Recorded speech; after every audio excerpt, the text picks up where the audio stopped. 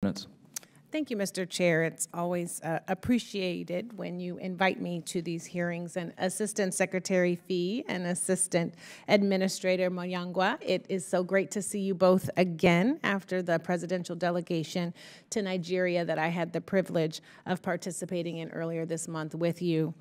As important as it is to bolster our programming and funding commitments on the continent, this will yield little advancement if we don't have the people to implement them. So, Assistant Secretary Fee, what is the administration doing to address personnel gaps at U.S. diplomatic posts in the region and also to increase the diversity of our foreign service officers to reflect the population they are engaging in? And then what can we do to help make that happen?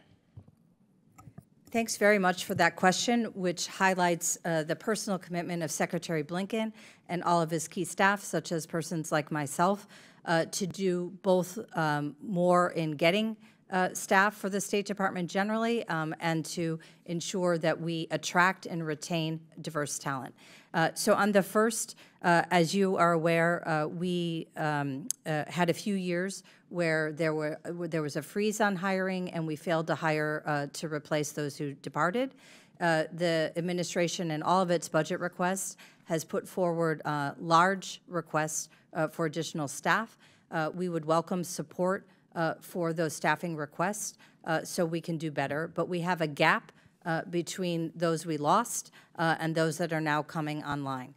So that's a challenge given that our renewed emphasis and elevation of the Africa file.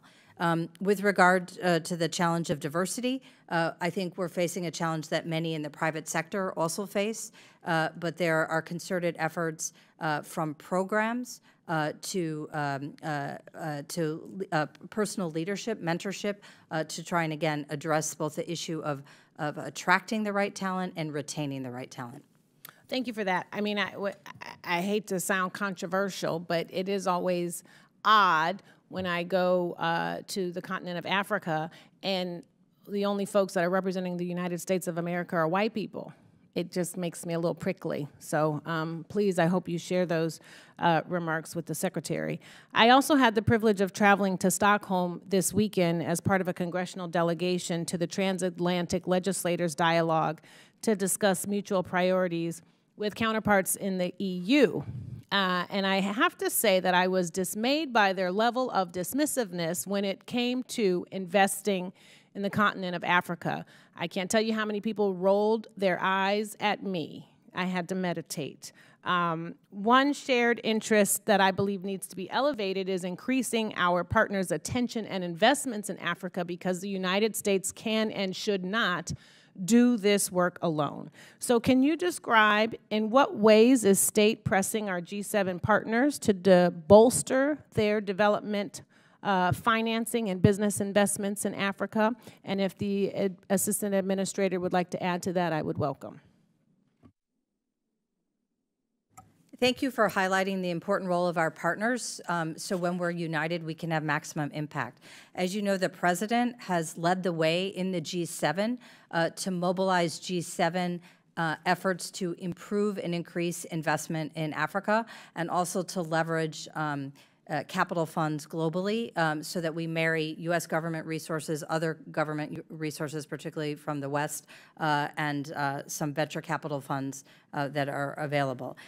We also meet routinely at every level of the U.S. government with the Europeans and with G7 partners.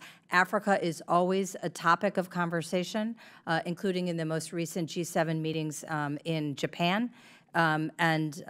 We fully agree with you that we need the Europeans to do more with us in Africa. Thank you very much for that question, and it's good to see you again. So USAID approaches this from a number of vantage points. Let me start with the recent pledging conference on Sudan that just took place, where the United States has been the leading contributor to humanitarian efforts in Sudan. We got other partners to contribute to those efforts. We're still putting in a sizable amount of money compared to the others, but others stepped up to the plate. So I think that's really important.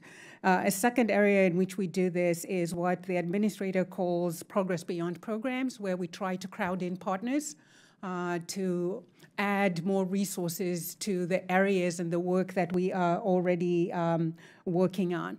And then Prosper Africa on the economic end also offers services that really seek to demystify Africa, both to our US partners and others who are working in the economic space. Thank you, Mr. Chair. I yield back.